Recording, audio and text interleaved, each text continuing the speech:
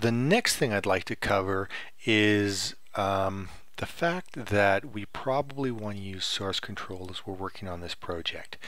I'm not going to go into the intimate details about this, but basically let's do the following. So we have our simple application. We got hello Swift on there. I'm going to go to source control and I'm going to commit this.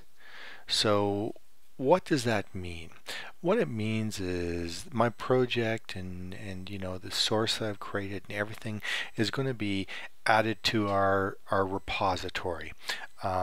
The most important feature that I want to use this for is the ability to go back to something previous. So I'm going to say, well, what have we done here? We've created a simple application that displays hello Swift. Okay, so we're going to commit that. Yay.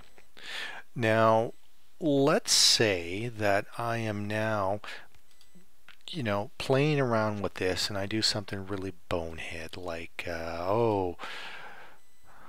accidentally change it to I hate Swift.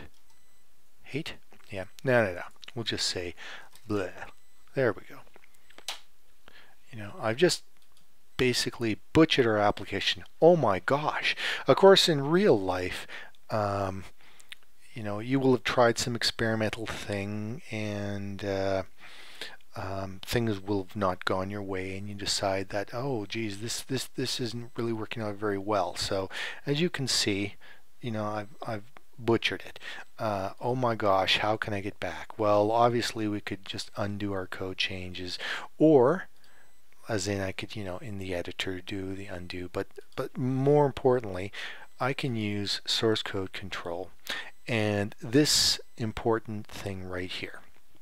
So what I want you to remember is this change that we just made, I have not committed it yet. I have not gone in here and said, yes, this is, oops, I haven't gone in here and said this is good. So what I can do is I can just discard all changes. This is a really useful feature. So I'm going to go discard all changes, and what it does is it brings me back to all of the source and so forth that I was using when I last committed. Yay, it says hello Swift again. So that's a real simple introduction to version control. Of course, it's much more complicated than that if you want to get into, you know, the nuts and bolts, but for what we're doing, we can use it to save a checkpoint. We can use it to you know, as we progress, we're able to save that change, save that change, save that change.